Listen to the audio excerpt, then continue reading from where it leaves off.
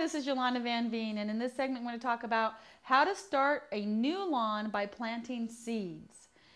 Now, lawns are beautiful, and the easiest way to start a new lawn is by planting your own grass seed. And whether you live in a colder climate or a warmer climate, there's lots of different types of grasses that you can grow.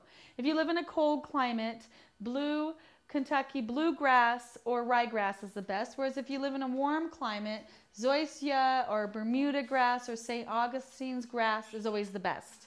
And then the best time to start a new lawn is in the spring or the fall. You don't want to start it in the winter when it's cold, or you don't want to start it in the summer when it's really hot.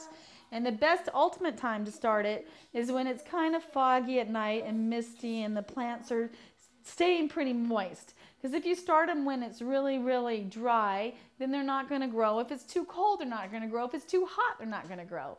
So the easiest way is to make sure that you have lots of organic compost or potting soil underneath the grass.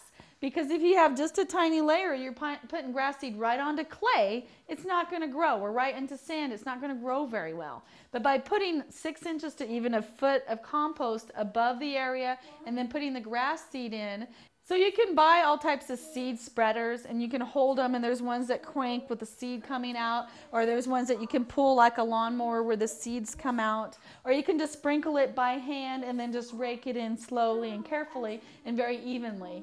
And I have found that you always want to plant 3 times the seed that's recommended, because some of the seed's going to get eaten by the birds and not all of it's going to take. And by overseeding, you're going to have a lush lawn.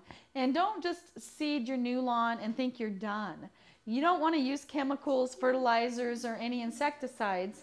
So the easiest way to maintain that lawn is every fall and every spring from here on out, if there's any spots that are yellow or not looking good, or even the whole lawn, just layer a tiny layer of compost over everything, and then more grass seed. And if you do that every spring and every fall, you will never use chemicals and you'll never use fertilizers, and you will have the nicest lawn in the neighborhood.